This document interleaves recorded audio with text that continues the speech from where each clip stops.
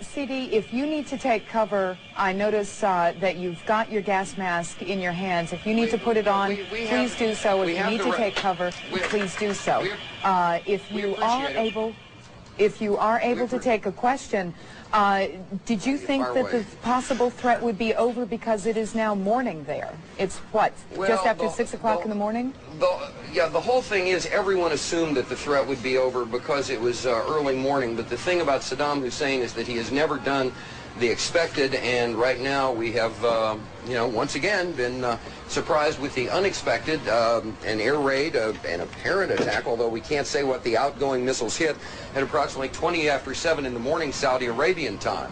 All the other attacks have occurred from 10 o'clock at night till 4 in the morning. This is the first one to take place in eastern Saudi Arabia during the daylight hours. Now, that sound you hear behind me is the hotel. Richard Thicker. It's not the national. By afternoon. So people are looking up in the skies, scanning the skies to see what they can see. Do we see much of anything out there? Can we see much of anything?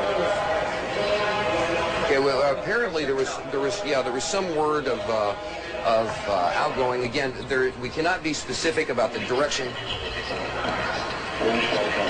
All right, we are now led to understand that there are also firings in another city in Saudi Arabia. CNN's Carl Rochelle is here with me. He just came up. Carl, I know we can't be very specific given these restrictions, but within those parameters, what did you see? Well, what I saw, I didn't see anything hit. I looked almost straight above us.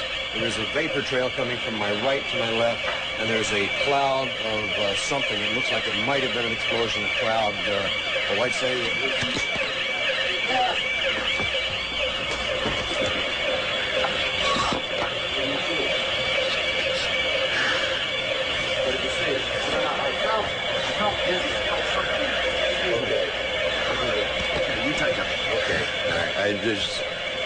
My apologies, sir. He's putting on a gas mask.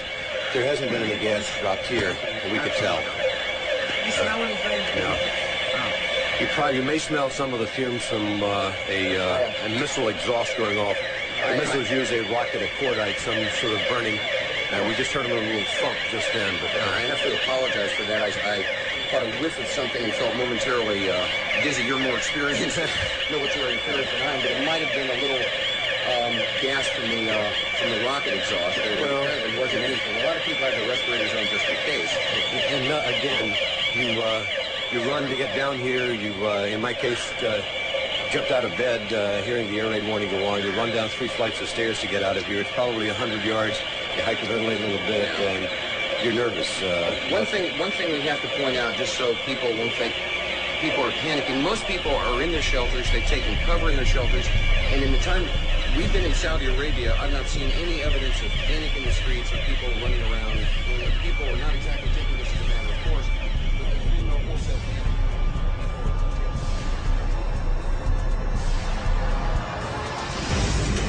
Je suis un journaliste américain.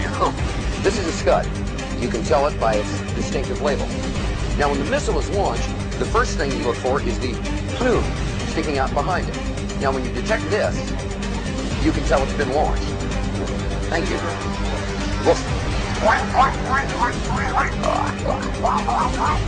Geopolitics by Dan Quayle. I'm going to go get my hamburger and my coffee. All clear. Every time I order something, this happens. All clear. Thank you.